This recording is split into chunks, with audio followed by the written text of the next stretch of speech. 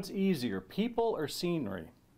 Oh, scenery is easier because, you know, don't look at anybody. Right. You can do with it what you want. Living to be 100 years old is a major milestone for anyone to reach. But now imagine that when it comes to your favorite hobby, you still enjoy the same talents you did decades ago. Tonight in Small Towns, Jeff Alexander introduces us to a Wrightstown woman still painting beautiful, beautiful works of art.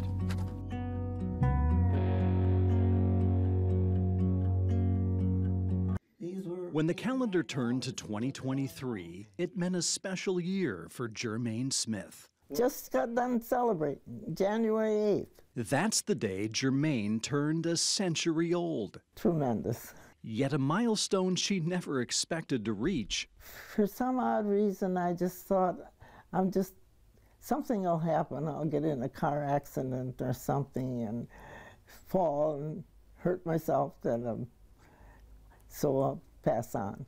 But I didn't. Growing up in the Wrightstown area, Jermaine graduated high school in 1940. Shortly after, she decided to pursue a hobby inspired by her mom. That took her 2 winters to do, because look at all that snow. Then the war started, and the boys all had to go to service, so what do? You know, either go with girlfriends someplace or you stay home. And my mother was painting. I thought, I should try that once and see how that would go. Based on her very first painting, I didn't even ask my mother how to mix the colors. Jermaine had discovered an undeniable talent. You have a gift. Yes, I do. And I love, not like that painting fall scene, you know, and putting those colors in. And it's also the gift to still have a nice, steady hand.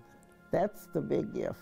After getting married and starting a family, Jermaine took a break from painting to raise her family. But once her children were on their own, she picked up a brush again and found a new style of painting. That's one thing about watercolor. You can do so many different things with it. Over the last 35 years, that got started then with cards for birthdays and Christmas and graduations. And a lot of cards. Yeah. Each of Jermaine's 5 children, 10 grandchildren, and 7 great-grandchildren have received a hand-painted card. Oh, wait till you see some of my Christmas cards. For every holiday or special occasion. Then I know that they'll remember me. Those cards are family treasures. She got albums for each one of her children, and they got all their cards in it. Well, that must make you feel special. Oh, yes. And then they show them to somebody else. Whether it's a new card or her latest creation on canvas, Jermaine paints just about every day, 1.5 hours in the morning and 2 hours in the afternoon. She says she doesn't want to sit any longer because, after all, she has daily exercises, errands, and chores around the house to focus on as well. Yeah, people say, oh, I'm so bored. I can't say that. There's enough hours in a day for me. She's simply an amazing woman who considers herself deeply blessed with good health and a steady hand after all these years. That's amazing, that part. I amaze myself.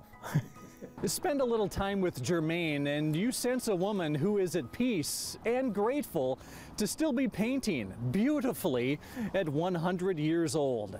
In Wrightstown with photojournalist Michael Bergman, I'm Jeff Alexander for Small Towns. Boy, a gift indeed. Those cards are absolutely striking. Congratulations.